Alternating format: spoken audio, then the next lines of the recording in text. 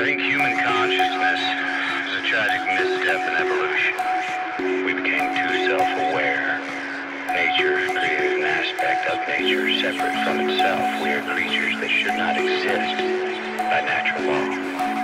We are things that labor under the illusion of having a self, a secretion of sensory experience and feeling. Programmed with total assurance that we are each somebody, when in fact everybody's nobody. The honorable thing for our species to do is deny our programming, stop reproducing, walk hand in hand into extinction. One last midnight, brothers and sisters opting out of a raw deal.